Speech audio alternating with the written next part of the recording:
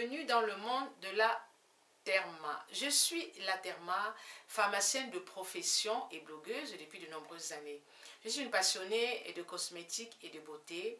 Et sur les réseaux sociaux, je donne énormément de conseils. Snapchat, YouTube, bien sûr, mon blog, ma page Facebook, Instagram, à vos visages, à vos corps, et une page, un groupe fermé Facebook qui lutte contre la dépigmentation volontaire.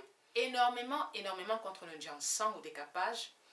Et j'incite toutes les femmes noires à s'assumer, surtout à assumer leur couleur de peau. Je suis contre toute forme de dépigmentation volontaire. Vous avez dû le constater, à chaque début de vidéo, je parle de la dépigmentation volontaire. Et à chaque fin de des vidéos, je dis à mes sœurs noires, je dis à mes filles noires de garder leur teint d'origine.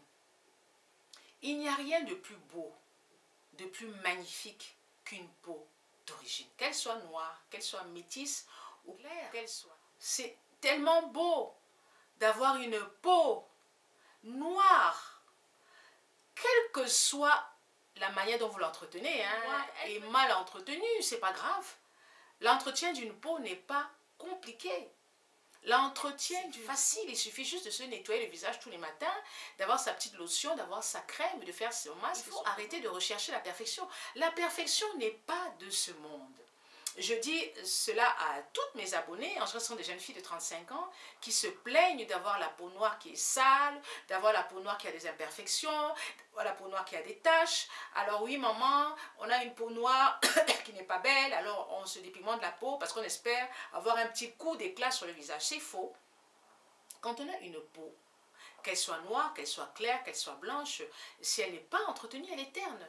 Même si vous décapez votre visage et si vous ne l'entretenez pas, ce n'est pas beau. Et quand vous décapez une peau décapée, elle est jaune. Elle n'est pas claire, elle est jaune. Et qui plus est, elle n'est pas à l'abri d'imperfections. Vous avez des taches, vous avez des boutons, vous avez des cernes, vous avez le manque d'uniformité. Alors moi, je pense que le plus simple, c'est de garder sa peau d'origine. Et puis comme je dis toujours, c'est un choix. Se dépigmenter la peau, c'est un choix. C'était un choix, je pense, qui est mûrement réfléchi. C'était un choix qui est parfois dû aux copines.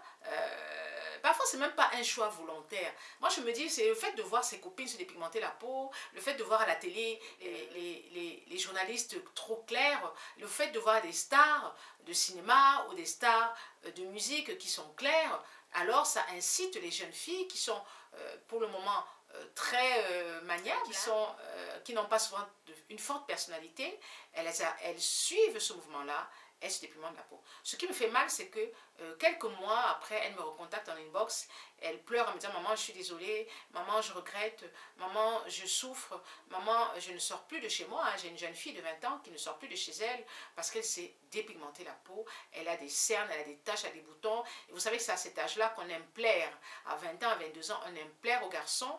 Et c'est un âge vraiment entre l'adolescence et l'âge adulte. Et c'est vraiment un âge un peu compliqué. Alors, on garde sa peau naturelle, d'origine, je répète, on garde sa peau d'origine. Il faut pas confondre une peau d'origine et une peau naturelle. Moi, j'ai une peau d'origine, c'est-à-dire que je ne me suis pas dépigmenté la peau. Par contre, une peau naturelle, c'est une peau où vous ne faites pas de maquillage, vous ne mettez pas de rouge à lèvres, vous ne mettez pas de poudre, vous ne mettez pas de faux cils, etc. etc. C'est ça qu'on appelle une peau naturelle.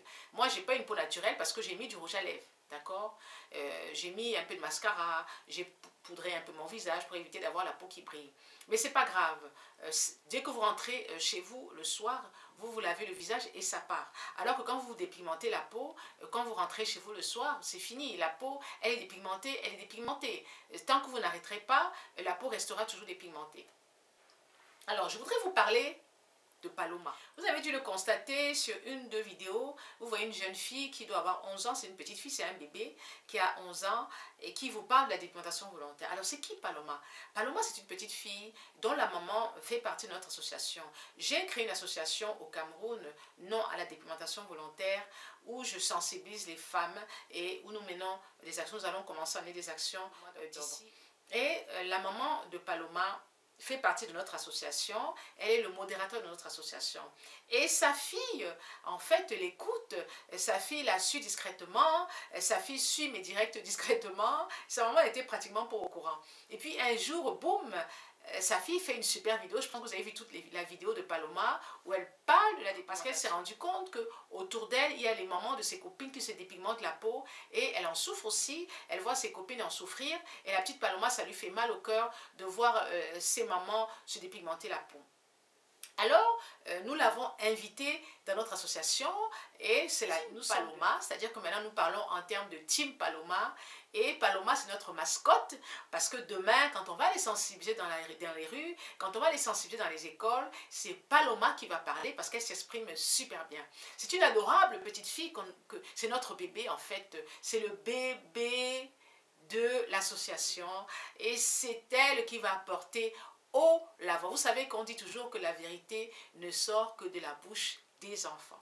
Alors, je vous laisse regarder Paloma et vous allez apprécier son conseil sur le cheveu. Regardez.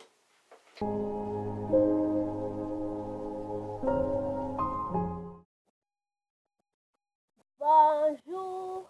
Aujourd'hui, je me présente. Mon nom, moi c'est Paloma. Aujourd'hui, je vais à un anniversaire et je voudrais vous montrer une façon rapide de faire quelques petites locks. Bon, ça c'est une eau que j'ai mélangée avec du jus de gingembre. Bon, j'appelle sur ma tête. J'appelle et je prends le beurre de karité. Je prends de façon raisonnable. Je mets sur ma tête. Je mets.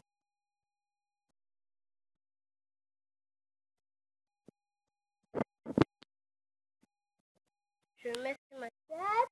Je mets sur ma tête. Bon, j'applique partout. Et je vous présente une brosse. Cette brosse est très efficace.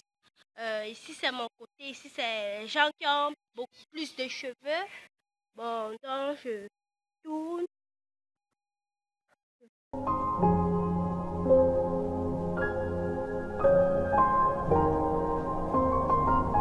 Prendre ici. Je continue de la même longueur. Je tourne. Je fais mes petites cuisses.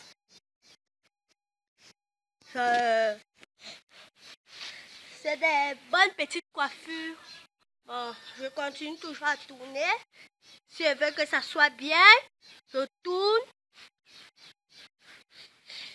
un peu partout sur les cheveux. Je tourne partout.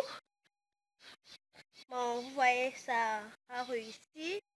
Je peux partir à l'anniversaire tranquille. Je conseillerais à toutes les jeunes filles de mon âge de ne pas faire les mèches et de s'adapter aux coiffures naturelles. Parce qu'ils sont là-bas, ce sont les coiffures artificielles qu'ils apportent ici. Mais J'espère que cette vidéo vous a plu. J'espère que vous avez apprécié Paloma, bien sûr. Paloma ne laisse personne indifférente parce qu'elle est adorable, elle est craquante. À chaque fois qu'elle nous fait une vidéo, on est subjugué par sa manière de s'exprimer. Elle n'a que 11 ans quoi. À 11 ans, elle s'exprime, elle est à l'aise devant les caméras. Et ça, je vous dis, bientôt Paloma aura sa chaîne YouTube parce que c'est une future YouTubeuse. Elle me dit, je me prépare à ça. Elle est adorable. Alors, j'espère que cette vidéo vous a plu et vraiment gardez votre peau d'origine, hein, ne changez votre peau pour rien au monde. Je vais vous raconter une petite histoire. J'ai une jeune fille qui m'a écrit, qui m'a dit « Maman, je suis claire de peau et je me fais insulter parce qu'on dit que je me décape. » Ce qui est marrant, c'est que maintenant, les filles claires qui ont une peau d'origine, on dit qu'elles se décapent. Alors, elle me dit, maman, je suis frustrée, je suis mal dans ma peau, parce qu'on m'insulte, on trouve que je suis décapée. Alors, moi, je dis, ma fille, il faut ne pas tenir compte de la vie des autres. C'est vrai que c'est très difficile à cet âge-là de ne pas tenir compte de la vie des autres. Mais je lui dis, écoute, ne tiens pas compte de la vie des autres, tu sais toi ce que tu es, tu sais que c'est ta peau. Une peau décapée et une peau d'origine, ça se voit quand tu es clair. Quand une peau est décapée claire, le teint n'est pas... c'est le teint un petit peu jaune. Et puis tu as souvent des quintos, c'est-à-dire que vous avez au niveau des articulations la couleur noire. Alors j'ai essayé de la raisonner, j'ai essayé de la consoler, mais ce n'est pas facile, c'est vrai, parce que les filles claires d'origine, finalement, elles sont indexées. Alors qu'est-ce qu'elles doivent faire? Elles doivent faire le Jiansang à l'envers, comme je dis. C'est-à-dire, tu es clair, tu vas faire le Jiansang pour devenir noir. C'est compliqué. En tout cas, moi, je suis noire d'origine, voilà. Merci d'avoir suivi la TERMA. Ciao, ciao.